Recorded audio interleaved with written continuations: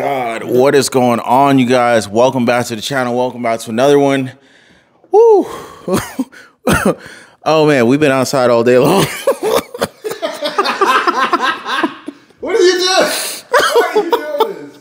Oh my God! Why are you doing this? All right. They didn't click on the video for that. All right, seriously. I know you guys clicked on the video because it says something like, I don't know how much title it's saying. I'm probably going to say something like, how many $30 RPMs on YouTube for years or something like that. But in all honesty, it's true.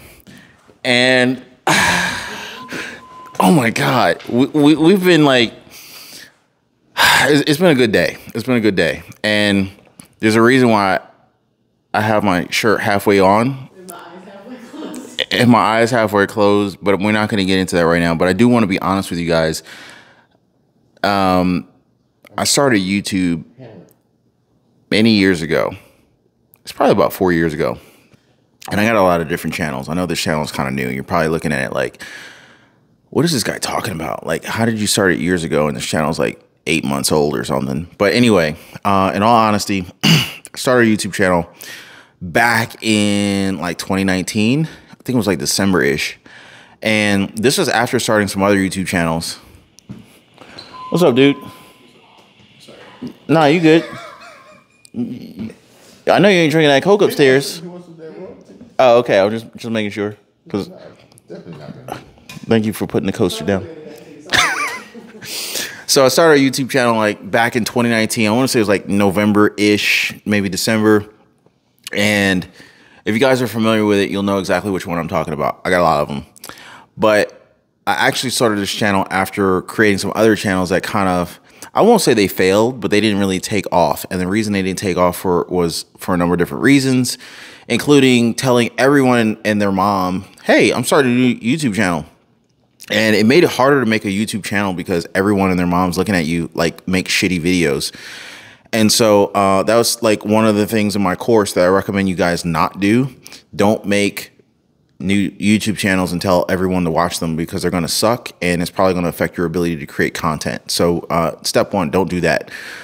But when I started this channel, I told no one, and this was after creating other channels and telling everyone. And what I found is that when you don't think anybody's watching, you can be yourself a little bit more, and it makes it just a lot easier to make content. And, you know, the thing is like you can kind of connect a little bit better, and you can make mistakes and be yourself and not worry about who's critiquing or thinking about what you're making, right? But at the end of the day, you know, if we fast forward to today, it's like 4 years since then, and YouTube has actually made it a lot easier to make money as a content creator because they have actually, believe it or not, reduced the criteria to become monetized and to monetize your channel. And at this point, at the time of this recording, all you need is 500 subscribers and 3,000 hours of watch time. Now, back in 2019, when I started my channel, let me put this shirt on because I'm just kind of like looking silly here. Back in 2019, you needed 1,000 subscribers and 4,000 hours of watch time.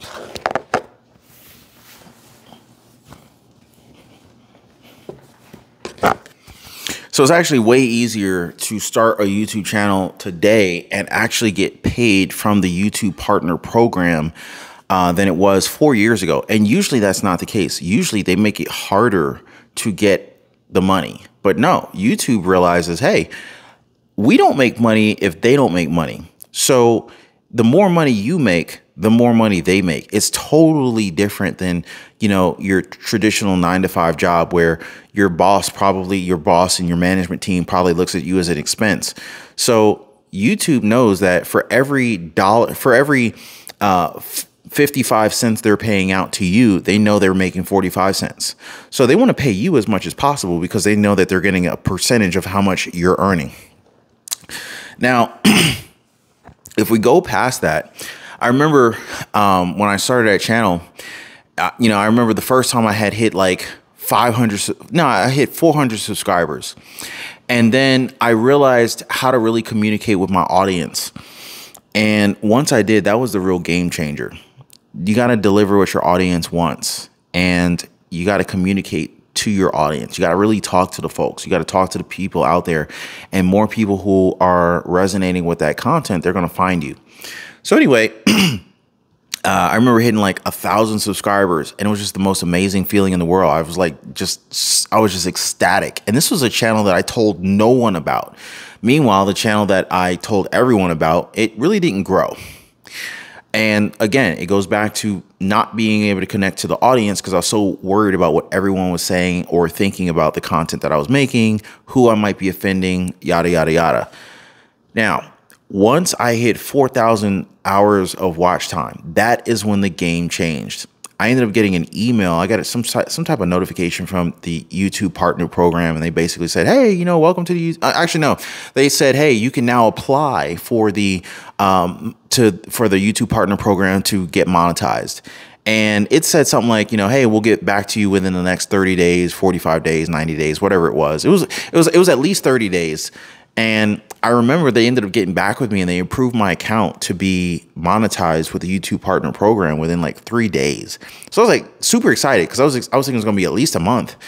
So the channel got monetized, and I just kept doing my thing, kept recording videos, talking about, you know, what was interesting to my audience. And I remember, you know, hitting, you know, 1,000 subscribers, 10,000 subscribers, 20,000 subscribers. It was wild. It was a really wild time.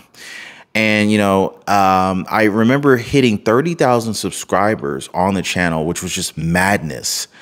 The rate that the channel was growing was just unreal. It's just like a viral growth rate. It was parabolic. And I remember talking to my brother, and he was like, "Hey, you know, when you hit 50,000 subscribers, we need to do like you should do a giveaway by the time you hit 50,000 subscribers." So we were talking about it for a couple of days.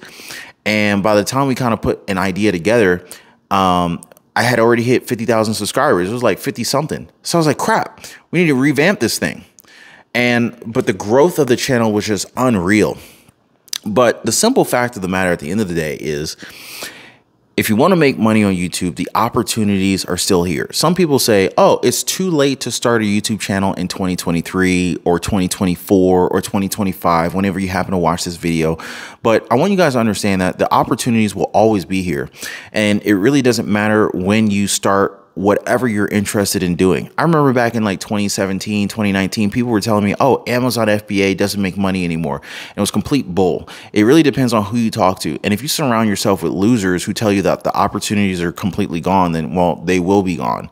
But if you hang out with the winners who are constantly reinventing themselves and, you know, not staying stagnant in what they were doing when it was working, they will continue to basically evolve over time and get better. So it's a business at the end of the day. And if you look at any business, if you look at anything that makes you money as a business and you constantly look to evolve, you will continue to grow, and you will likely be among the top 1% of income earners in your industry. So keep educating yourself, keep reaching and striving for greatness, and get that money, y'all.